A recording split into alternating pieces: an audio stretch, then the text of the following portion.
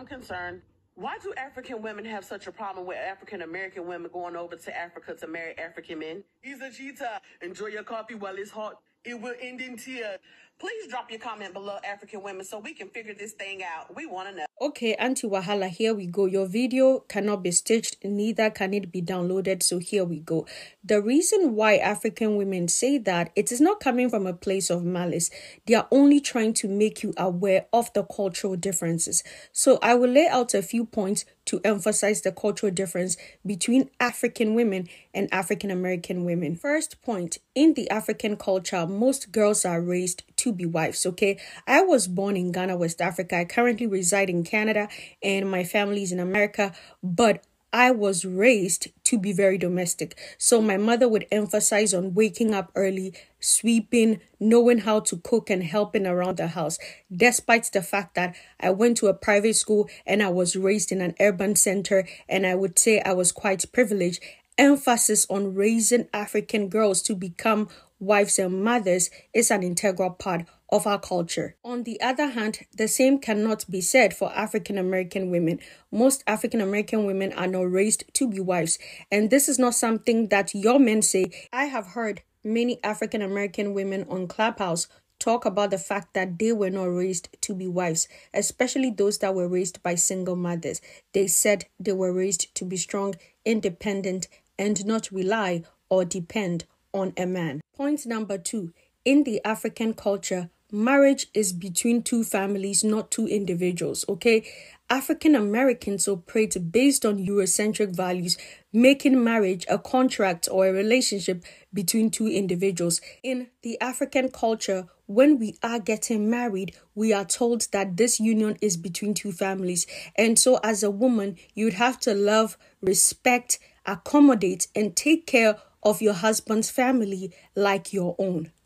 Also, in the African culture, your husband's family members, siblings, parents can come and live with you for a considerable period of time. That is something that is acceptable. But is this something that African American women are used to and can cope with? Think about that. Point number 3, African cultures endorse polygamy, and also the relationship or a marriage is kept together by a woman and the fidelity of the woman, implying that a man's fidelity is not grounds for leaving the marriage. When I was growing up, my mother told me, if your husband cheats on you, do not leave the marriage. Stay there and take care of your children. And I am not saying this because I do not have a direct experience.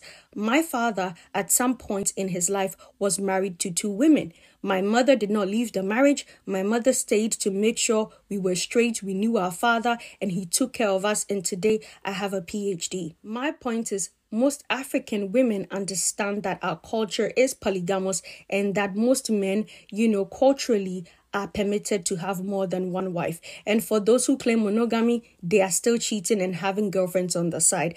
These are some of the cultural differences between African women and African American women. So when African women say it will end in tears, they are not saying that from a place of malice or pain, but it is also important for African American women to realize that the only leverage they have over African women is their American citizenship and their American passport. I am not trying to be shady or disrespectful, but most of the men that African American women go back to Africa to marry are not from, high class families or upper class families. And so for most of them, this marriage is a way out for them. It's a way out for them to come to America to have a better life. So I would like to end on this note. If you are an African American woman going to Africa to get married, ask yourself, if you were not American and you did not have American passport, would that man choose you and marry you? That is a question for you to talk about. However, I am also a firm believer in the fact that you can use what you have to get what you want. So I love all African American women, and if you choose to go to the continent to find a husband, do so. Just remember, anytime an African woman says it will end in tears, she is not saying that from a place of malice.